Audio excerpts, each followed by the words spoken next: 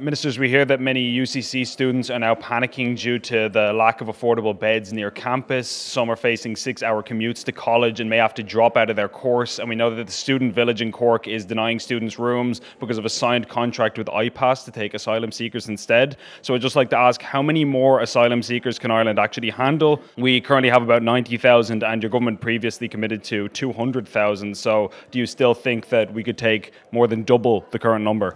Well, I think firstly, just to say in relation to provision of student accommodation, we as a government are working very hard on that, and Minister Harris has done a very good job there. This government is funding 1,000 direct bed places through €61 million investment of building new on-campus student accommodation that's affordable.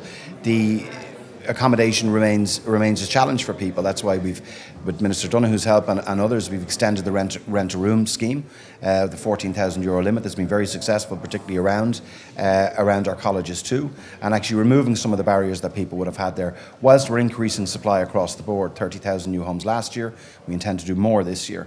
In relation to our obligations as a state, we have international obligations to help those who need our help, to protect those who are fleeing persecution. And we as a government will see good on that. And as I've said before, we know well from our history of a people what it's like to be persecuted, what it's like to be thrown from our own land, from our own country. And some of the countries that we went to, we weren't welcomed or treated that well, and that will not happen in Ireland. And so it's not one or the other, Ben. It's basically we have obligations morally as a people, and I think the vast majority of our citizens in Ireland support the approach that we're taking, not without its difficulties from time to time. But we've managed to be able to help nearly 100,000 people who've been fleeing persecution between the war in Ukraine and indeed other conflicts, and I think that is the right thing for us to continue to do. But Minister, you know that obviously some of these international regulations, they also have provisions for the capacity of the country, that you aren't required to take literally an unlimited amount of people. So what I'm asking is, if say another 100,000 people were to arrive, do you think we could handle that? Because that was the commitment that your government made last year. We're not going to deal with hypotheticals. Last year the commitment that was made was really in relation to projections. There were a higher number of people projected to come in. That has happened. What I'm saying to you here is, and Minister Donohoe may wish to add to this as well, is that it's our job as a modern welcoming country, as a modern republic, to look after those who need our assistance, and we're doing that as a country, and we'll continue to do that. Well, at the start of this year, the civil service were making projections that there could be 180,000 people here by the end of the year. So these are projections that have been made very recently, and again, these are coming from the government themselves. So I guess what I'm trying to ask is, hypothetically, if those kinds of numbers were to arrive, could we handle that? Well, we do with reality, not hypotheticals, okay? That's what I'd say. And I think we've shown good our commitments to helping those who need our help heretofore, with the support of the Irish people.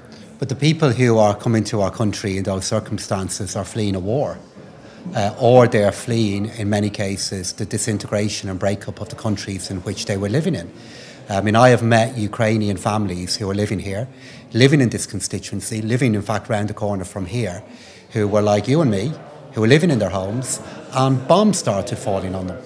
And they had to leave Ukraine or other parts of Europe in circumstances that are beyond our imagination. And we will find the money, and we will find a way of supporting them, as we have done. It is demanding, it is difficult.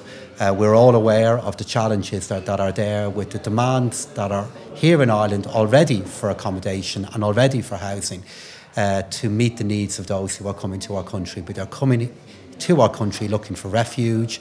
We will do our very, very best to help them. But as Minister O'Brien has already said, this does not take the place of our desire to go ahead and build more student accommodation. And due to the work that was done by Minister O'Brien and Minister Harris, we now have, for example, proposals that have been funded by government for new student accommodation in DCU. We have given the go-ahead to new student accommodation in other universities and colleges.